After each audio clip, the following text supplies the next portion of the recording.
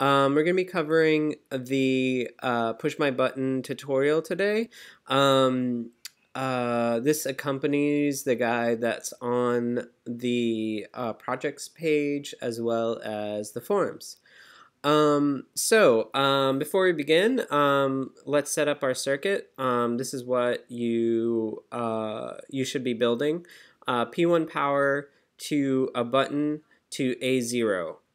You could see A0 is printed on the Arduino circuit, so make sure your button is hooked up to this bit snap.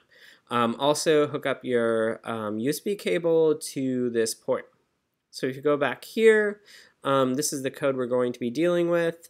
This is the variable that stores which pin we're going to be reading from. So this is the button, and we're going to be reading from A0.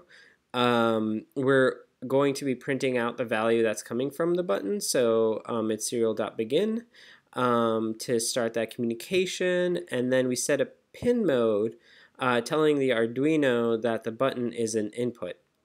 Then in loop, we just print out the value from that button through this function called serial read. So we pass in the button value into serial print. Like I said, in the guide, this is covered in depth. I'm just doing a quick overview. Let's try our code out. You hit upload. Let's save our program. It's going to turn it into ones and zeros, and see some flashing, and we're done. So if we fire up the serial monitor again, you'll see lots of zeros. So when the button is not pressed, there's no electricity coming in, so there's no values.